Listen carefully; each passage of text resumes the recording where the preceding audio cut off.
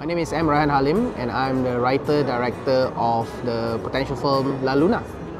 So my film La Luna is about a bra shop, a lingerie shop in the middle of a very religious village.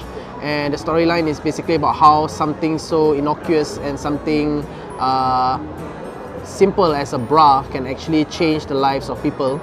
And I think it will be a funny, small little film with a very big idea that I hope the rest of the world will watch and see and then have a fun watching it. One of my favorite scenes in movies is the scene of from the movie The Big Lebowski, and it's the scene where he's inside this big mansion and he's talking to another Lebowski, and it's just the dialogue and the way the character is played, which I thought is like one of the freaking funniest thing I've ever seen on film. So if you get to watch it, catch it.